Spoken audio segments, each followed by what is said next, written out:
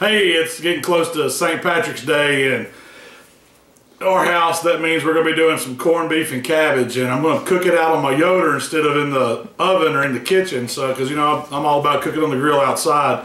What I have, this is about a 4-pound corned beef brisket flat, and I've got the traditional veggies that go with it. But with our cabbage today, instead of just doing regular cabbage, I'm going to actually I'm going to show you. I'm going to core this cabbage, and we're going to stuff it with some butter and seasonings and put it out on the smoker while the corned beef is cooking too. So the first step, I like to get a little seasoning on the corned beef. So I'm using my all-purpose seasoning, which is salt and garlic powder and black pepper and a couple other herbs. Now, if I wanted to make pastrami, I would have soaked this corned beef out for 24 hours. But I'm on the traditional St. Patrick's Day fare, just corned beef and cabbage. So I didn't give it a soak, I just rinsed it real good. But we got some seasonings on it. I'm going to go outside, get my smoker fired up, and then I'm going to work on the cabbage, show you what I'm going to do to it. So this is going to be something everybody can do for St. Patrick's Day, so stick around. Okay, we're back here with the cabbage part of our recipe today, and I have just, I think this one weighed 3 pounds, 2.5, 3 pounds of cabbage. But what I did was I just took my knife and I made a couple cuts around the core, cored it kind of down in a wedge to where I could pull this out. And I want to be able to, you know, kind of set the core back in as it's cooking. But for right now, we want to season down in the cabbage. And I'm just going with the same seasoning that I put on the corned beef. Give it a good dose of that all-purpose seasoning. Now, if you don't have an all-purpose seasoning, it's salt, black pepper, granulated garlic. That's, I mean, it'll substitute just fine. And I've got about a half a stick of butter that I'm going to cram down in here and just kind of mash in.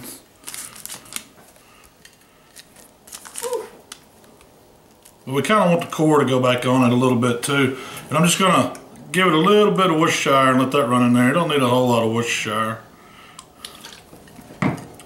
Let that run down in, and we'll put the core back in best you can.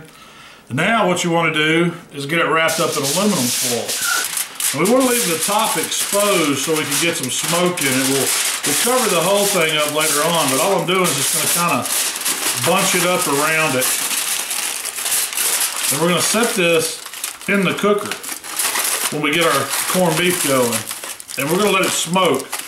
250 degrees, 3 or 4 hours is what it's going to take this cabbage. I'm going to let it go about an hour, hour and a half uncovered like this to absorb some smoke into it. Then I'm going to cover it up with some more aluminum foil and to where it'll really steam it. And that's what's going to make this cabbage good and tender, and it's going to be packed with flavor. So we're good to go on the cabbage. As soon as my cooker gets up, I'm going to put the corned beef on, and it's going to be ready here in a little while, so stick around. Okay, I have the Yoder fired up, set it to 250 degrees, and I'm just going to place the corned beef right in the center on the bottom rack, and I want to get some smoke in it right now. We're going to cook this in a pan in liquid. It's basically going to be braising to break it down. Then I'm going to add the vegetables, the onions, the carrots, the potatoes at the end. But I need about 2 or 3 hours head start on the corned beef, so I'm going to smoke it for 2 hours. Then I'm going to get it in a pan, get it in some liquid. I'll show you all that. Stick around.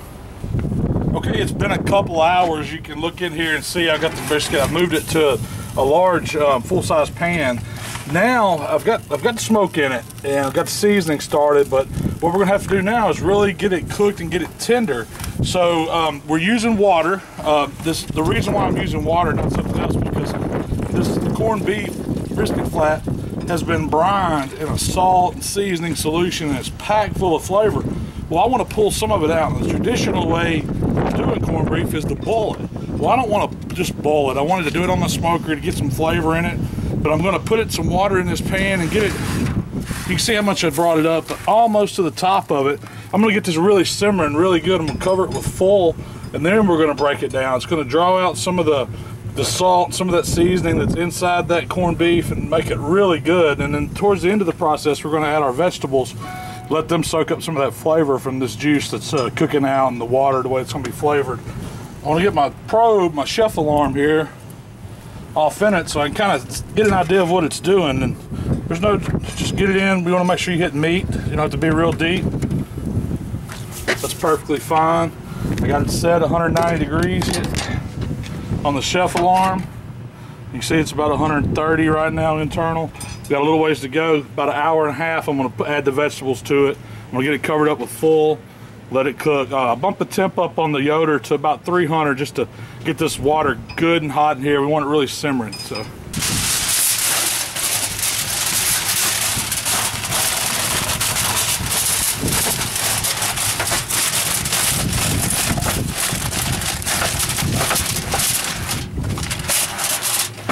Okay, I've had that corned beef on for about an hour wrapped here in the pan. Now it's time to start thinking about getting this cabbage cooked.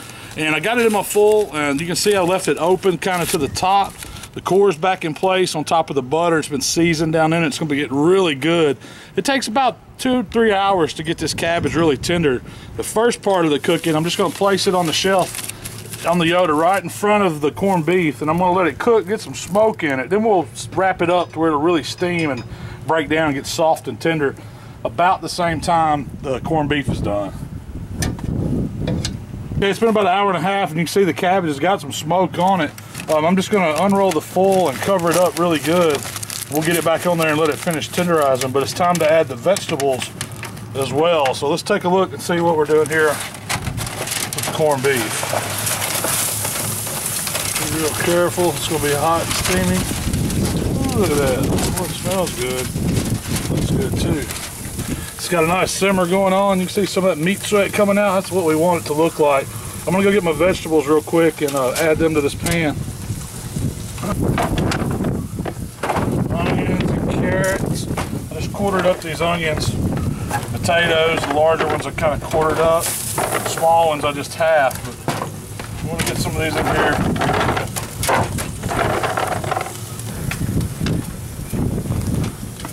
Now I'm just going to cover it up, cover it back up real tight.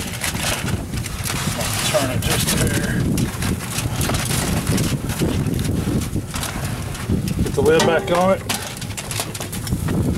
All right, now that we got it, all the vegetables are in, the full's back on the pan. We're just going to let it go for about another hour, see where we're at. I'll come out and start checking tenderness. It's probably going to take about an hour and a half, 2 more hours really to finish that corned beef and to get those vegetables tender. Put our cabbage right back on the front. Probe out the door. Let it roll. Okay, we're going to check the internals. I think we're sitting right about 195 according to my chef alarm over here, and that's exactly where I want it to be. I just want these vegetables to be tender. I know the brisket, the corned beef is going to be really good. And it smells awesome. What I want to do now is I want to check and see how my vegetables are, see if they're tender. And right away I can see that the potatoes tender, carrots fork tender. So we're right. It's been 4.5 hours. Corned beef is done. Looks really good. Vegetables are where I want them. We're going to take it in and let it rest. And then I'm going to show you how we're going to slice it and show you what we're going to do with the cabbage. It's already inside resting, but it looks really good. It's time for dinner. All right, here's the finished product, what we have from our St. Patty's Day corned beef and cabbage. First I want to talk to you about the cabbage. I mean, of course you're going to take the core out to where it held the place for all our seasonings and stuff down there. But what I do is I'll just take these outer leaves that got a little dark, just kind of pull them down away. And then all you do is really just want to quarter it. Just use a good knife and spin it around.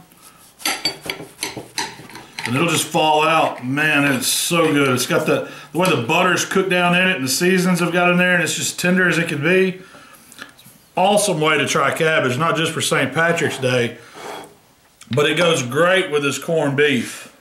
Good. Hot. Ooh. Good stuff. That's good stuff. It's got some good flavor. But now we're going to move on to the star of the show here. This corned beef. The vegetables, they turned out really tender. I mean, carrots are really good. All of it's just melt in your mouth. But I want to take the corned beef flat down here and I want to slice it for you. And I just use the brisket slicing knife and make just, you know, 1/4 inch slices, about like you would a brisket. It's be really moist and tender. We cooked it to about 198 degrees, so that's what it should look like when you slice it up. I'll get a piece of it just here in a second. The great thing about this is the leftovers. You can make an awesome sandwich with this the next day. Serve it on some Good marbled rye bread with some spicy mustard. Maybe some sauerkraut or some of that leftover cabbage. What we did, just to wrap up here, we seasoned up, we washed off the brine from the corned beef. We seasoned it up with a little extra salt, pepper, garlic, a little bit of extra coarse ground pepper on top. Then we smoked it for 2 hours to get some real good flavor into this corned beef. And you can taste the smoke in it. I mean, the texture of the meat looks like this is how corned beef is supposed to look, but it's really got good smoke flavor. After that 2 hours, we covered it up in a pan with some water, and then we just let it braise in its own juices, just cooking all the way till it gets up to close to 200 degrees. And it turns out really good and moist and tender. Awesome corned beef. But serving this with the vegetables that you put in that last hour and a half, they get perfectly tender. Going with the cabbage, it'll make any Irishman happy. If you like what we're doing here, HowToBBQRight.com. Subscribe to our newsletter. Check us out on YouTube. Keep watching these videos. And as always, send your comments and questions. We love them. If you got any ideas, stuff you want to see me do, send them to me on Facebook, Twitter, however you want to get in contact with me. I'm always there for you. HowToBBQRight.com.